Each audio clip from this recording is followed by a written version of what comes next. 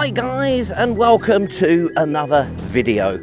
And this week, although the vlog will inevitably end up with a clickbaity title such as Heatwave Hike of Horror, we are actually about proposing solutions for rambling hikers who want to get out but don't want to sizzle their brains in the current heatwave.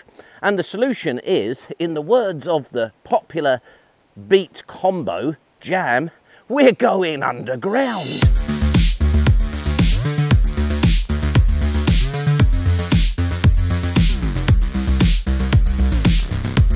Now, our visit has coincided with, it seems, about 5 troops of school children being shown how to do potholing. But I have listened in on their briefing this morning and I've actually learnt some, so I've got some content for the vlog. In terms of the ETA, in terms of the derivation of the name Yordas Cave, there are 2 current prevailing views. So let's get interactive. If you believe Yordas Cave is named after the massive, great big giant that lived here a few centuries ago, then select option A. If, on the other hand, you believe that Yordas is derived from a Norse word meaning earth stream, select option 2. Yordas Cave has been a popular destination for visitors for centuries. Back in the 19th century, you had to actually go to the farm and pay to get in, so it was a show cave.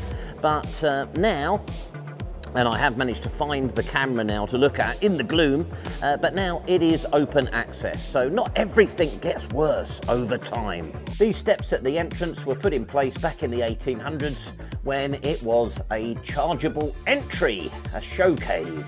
As well as being lovely and cool for our underground hike, it's also very dark, and I don't suppose you're going to be able to see a huge amount. You can just make out the lights up there of some of the other visitors to the cave today. The cave is absolutely massive and is often likened to a cathedral. We'll put some sort of overlay up. I don't know how well it's going to come across, but there is something cathedral-like about this place. Obviously there are no stained glass windows or fonts or pews or anything like that, but or choir boys, but you know, it is massive and cold. Or for that matter, clergymen wearing Crocs. Have you noticed that? Seems to be a trend these days. Vicars, clergymen wearing Crocs. All of the main named features of Yordas Cave seem to have been established during the 1900s when the chargeable tours were sort of taking place.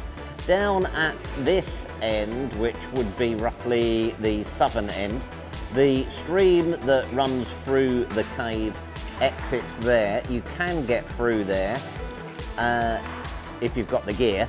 And then over in this corner here is another way out, which I believe is called Scotsman's Entrance. Sorry about the blinking, guys. I'm obviously having to stare into this light in order to film this. At the other end of Yordas Cave, we've got probably its best feature. Let's go and take a look to it. Usually you need Wellingtons to get up to this end of the cave because of the stream that flows through Yordas Cave is pretty hectic. But because of this heat wave, the water is very low. It is flowing, but it's easier than normal. I don't know if you'll be able to see in the gloom up here, but we have this rock curtain. And next, we're going to go behind that. And this feature is called the Chapter House, continuing our sort of cathedral theme.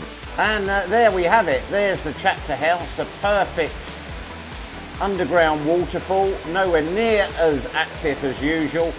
And there's the pool at the bottom of the Chapter House. In more normal weather conditions, the gorge or gill that runs down the fell side towards the entrance of Yordas Cave is a really fantastic scrambling spot. I love scrambling up here, but it does also illustrate, I'm not doing it today because it's baking, It does also illustrate the origin of the cave. It's what's called a solutional cave, which means that so what happened was the glaciers melted, massive waterfall formed here, gouged through the rock, but because the rock is limestone, do you call that coniferous? Something like that, or is that trees?